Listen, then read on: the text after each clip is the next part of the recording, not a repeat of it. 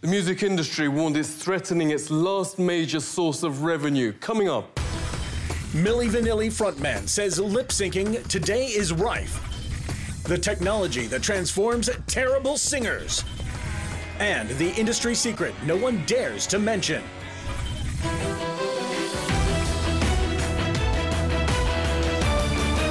And the best new artist is Milli Vanilli. Music industry's biggest scandal took place this month in 1990. Milli Vanilli was stripped of their Grammy for Best New Artist. Girl, you know it's, yes, you know it's true. Ooh, ooh. Their worldwide #1, Girl, You Know It's True, wasn't true. It wasn't Rob Pilatus and Fab Morvan's voices in the studio or on stage. The truth came out one concert when the pre-record jammed, repeating the chorus again and again. I wanted to die.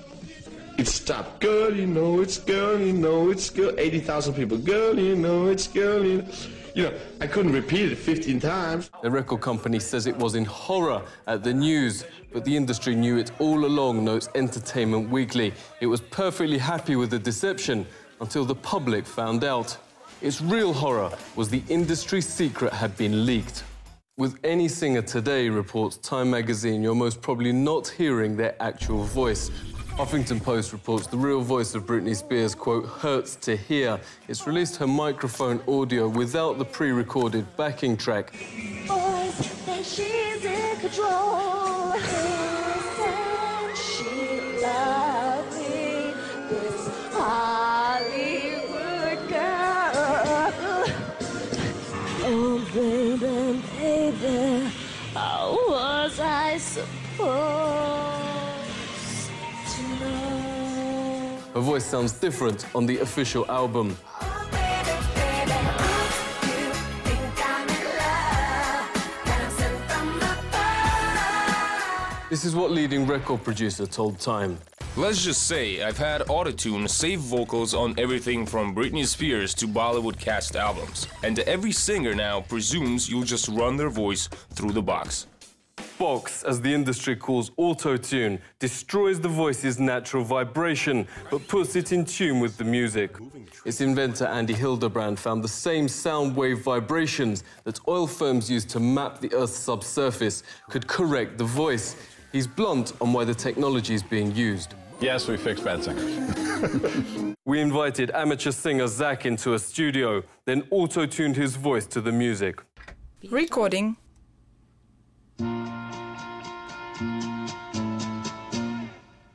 Only you can make this world seem right. Only you can make the darkness bright. Only you and you alone can thrill me like you do.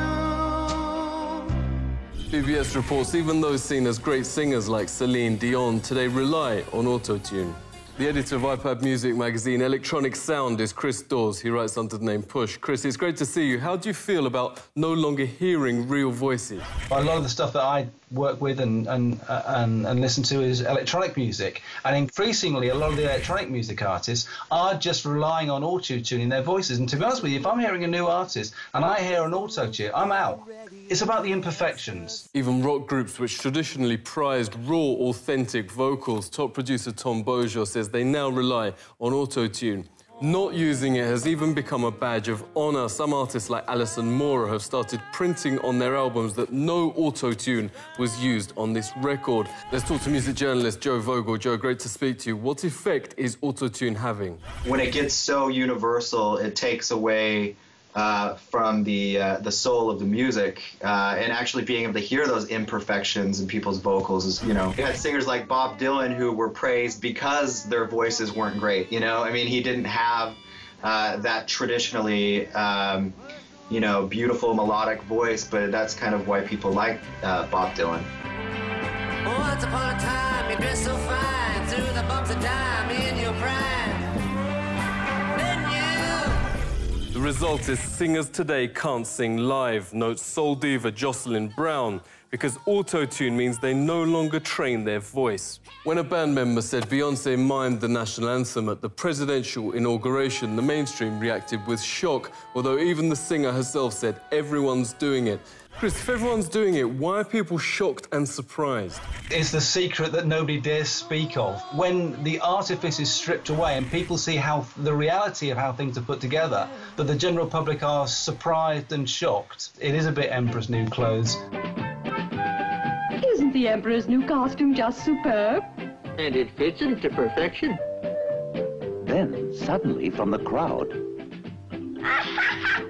The Emperor has no clothes on! The Emperor began to blush. Not just less-known artists' voice holds as they fall off stage.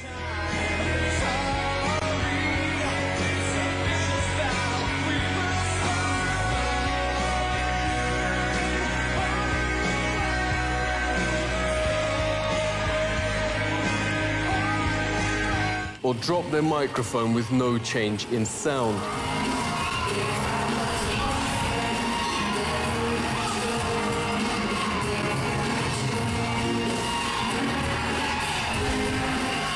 So obvious it's painful as how CBS reports Madonna's lip-syncing. I once saw Madonna drop her microphone without it affecting her vocal performance one whit. Then she and her band left the stage altogether for an entire track, without any change in sound or style. Elton John's considered one of the few big acts today who still sings live. He was surprised Madonna got the Q Awards Best Live Act prize. Madonna, best f***ing live act. F*** off.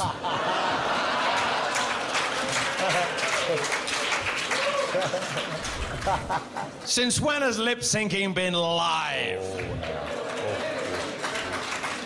Sorry about that, but I think everyone who lip syncs in public on stage when you pay like 75 quid to see them should be shot. This was his advice for her before last year's Super Bowl performance that CBS reported as painfully obvious miming. Make sure you lip sync good.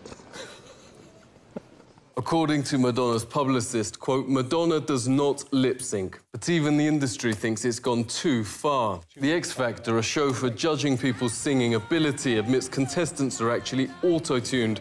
When the news went public, shamed executives said they would stop the practice. Legal disclaimers have even been planned on Britney concert tickets, warning the show is mimed after fans at a recent performance found she wasn't singing. Fans deserted the pop diva last night, just 3 songs into her first concert in Perth. The reason? Fans say she is lip-syncing instead of singing. Chuck Taylor is one of the industry's most respected journalists. Chuck, it's great to speak to you. Britney seems to be a target because she's taken this to the end game. Telegraph reports the only thing live in her latest offering, Live in Miami, is the reaction of the audience. Putting a warning label on Britney lip-syncing is kind of like saying, by the way, warning, in winter it's cold. We'd like to believe that those who become singers have a natural talent. That's what it used to be. Elton John has a point. I don't know that I'd pull out a gun on a singer for lip syncing, but I have to agree. If you are paying for the experience of seeing not only a show with entertainment, but someone who sings for a living, you'd like to think that they're going to sing for real. I do believe that when you're on stage, you need to give it your best shot. It's a demanding gig. So my warning, Britney, is don't take on such a demanding role if you really can't deliver it night after night and please the fans that are there paying a small fortune to not only see you live, but fly to Vegas and stay in a hotel and pay for meals and cabs. It's expensive, so you've got to do more than just dance around with a snake around your neck. According to Britney Spears' publicist, Britney does not lip-sync. Let's get a view from inside the industry. Fab Morvan, formerly of Milli Vanilli, really great to speak to you. How common is auto-tune and miming among artists? Auto-tune is the standard in the music industry today. Whether you're a top singer or whether you're a low-range singer, the fans of Britney Spears have been with her since Hit Me Baby One More Time. And then when they grow up, and then suddenly they're more aware of the world of entertainment, and they realize that since they've been going to the shows, she's never sang live. Yeah, do you understand why people say they're getting tired of it? Another thing is that when people record vocals nowadays, they sing the verse, and then the chorus is recorded just once. Then the chorus is flown in each part of the record. Back in the days, you know, people sang every chorus, so that you don't have this flow of things anymore. It's very sterile. Okay, Fab, give us a few lines of a real voice. Okay, so I know people love this song Anytime, so I'll do that one, okay? Oh, how many times can I tell you? How many ways can I show? I'm never ever gonna be the kind to give up or the one to let go. Oh, you built a wall around your heartache, but I'm gonna tear it down, tear it down. As far as I am concerned, nothing's gonna get in my way, my way, my way, my way. Fab's turning the Milli Vanilli concept and current trends on their head. He's part of a new wave of musicians that always sings live and uses the real voice on studio tracks.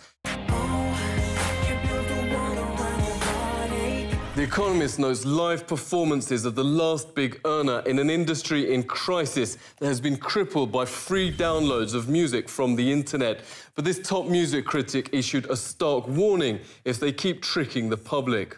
Singing live is the high-wire act. The possibility something might go wrong not only gives the performance an edge, but drives artists to go to greater heights. Singers talk about transcendent moments that occur live, when the Holy Spirit comes down and they hit notes they didn't even know they had in them. But if audiences start to believe that not even live is live anymore, gig attendance could find itself plunging down the same black hole as the rest of the music business. The Emperor agreed. Had he learned his lesson? Time would tell.